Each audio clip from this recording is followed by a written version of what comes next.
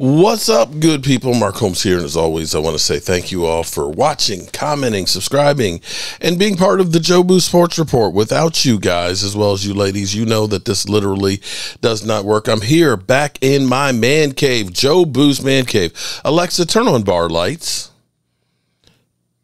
It's been, it's been a couple of weeks since I've been here, and it's like I've been in and out, and it's like, it's just been, life has been crazy, and I miss being here. I love my fish pond outside. The spring is here. All the ferns are out, and the leaves are out and stuff, and I missed all that stuff coming in, but I'm here right now, and tomorrow my buddy Game Time Brian will be here, and we'll be getting ready to leave Wednesday morning for the draft. And, I am, without a doubt, a truly diehard Dallas Cowboy fan. There's nothing I would love better than for Jerry Jones to be able to hold up that Super Bowl trophy again and, be able to say, F all you guys. I got another one, even though y'all thought that we were just a joke. There's nothing I want more. But I have to be real about what we are. The Cowboys are the worst negotiating team in the NFL. They just are. And I'm sitting here, because we got just 3 players we got to pay. Okay? Just 3 players. Now, I get it. Devontae Smith just got $25 million extension, per year for 3 years. A.J. Brown is getting paid $25 million a year, right? That's 2 receivers they've got locked down. That's $50 million for those 2 guys. And we can't seem to sign CeeDee Lamb. Brandon Cooks is only $10 million. We got rid of Michael Gallup, who was only $11 million.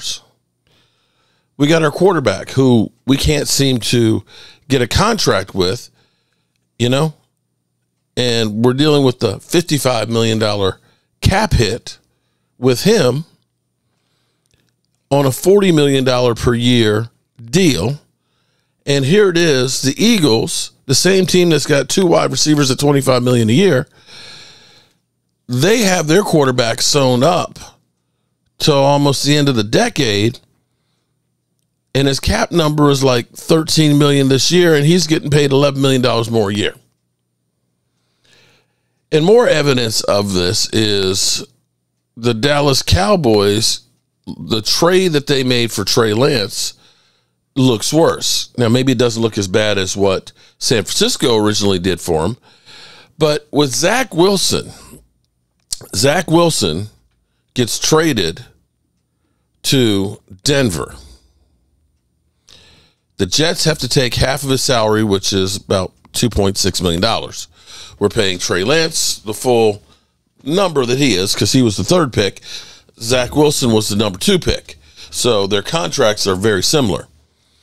We're paying the full boat for Trey Lance, the whole $5.6 million or whatever it is. Zach Wilson, Denver's only paying half of the money. It gets worse. We gave up a 4th-round draft pick for him. Okay? I know people say, man, it's only a 4th. Well, 4th-round pick, we actually got Dak Prescott. And there is hope. Trey Lance, his story per John Lynch, who was the guy who traded up for him, giving up 3 number 1s and a 4th-round pick to get him. He says, and let me give you this. San Francisco general manager John Lynch would surely take back his 2021 decision to trade up to draft Trey Lance if given a chance. But he also isn't giving up on the quarterback who is now a member of the Dallas Cowboys. I am always careful of this because Trey Lance's story hasn't been written yet, Lynch told reporters today. He's in Dallas right now, and I still think Trey's got good football in him. We'll see. that we'll see how that plays out. But I think also the freedom that when you've done something, you feel like maybe it can improve us to move on. We aren't beholden to, well, we drafted a guy, we just got to stick it out. We can do these things we want to do. And I think that served us well. I honestly think that he brought this up today as a way of kind of laughing a little bit at us. Because, see, here's the thing. San Francisco would rather have a fork in their eye than trade with the Cowboys.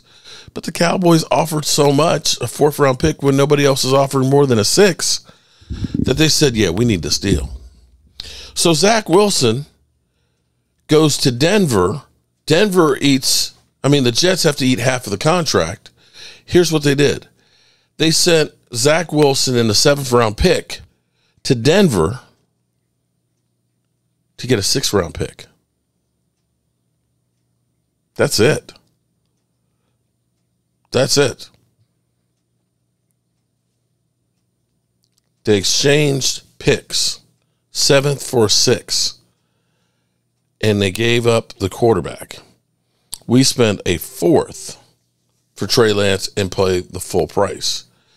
And see, this is the sad thing about the Cowboys is it doesn't seem to matter what trades they make. And here's where it's kind of crazy. Say what you will about Zach Wilson, but look at the numbers in comparison to the experience at least. Now understand, when I compare these numbers, it's not apples to oranges, because I can't look at the Jets and say that the Jets have great personnel and great coaching and things in the same way that, say, San Francisco does. When you have a Christian McCaffrey, when you got a Debo, when you have or at least at the moment, a Brandon Ayuk and a George Kittle and a left tackle like Trent Williams, you're doing better than the Jets that don't have an offensive line. So when we look at the numbers, completions, Zach Wilson has 10 times.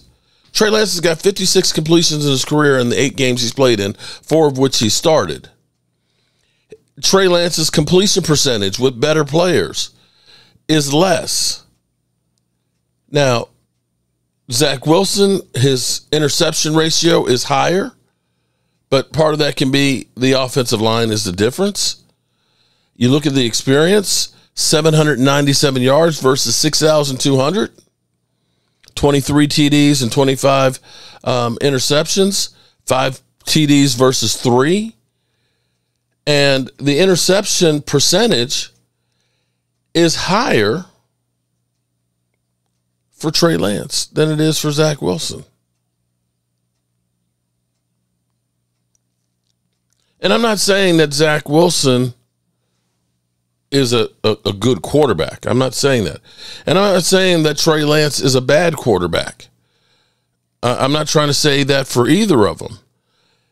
But basically, you're looking at both of these guys being developmental quarterbacks. And the Cowboys gave up way more than anybody for any of these journeyman type quarterbacks. And that's basically what Trey Lance is right now. I know Cowboy fans believe that, Trey Lance, he's there to challenge he's ready to take us to the Super Bowl. He's with all the talent the Cowboys have. I remind you that he stayed at 3rd string behind Cooper Rush.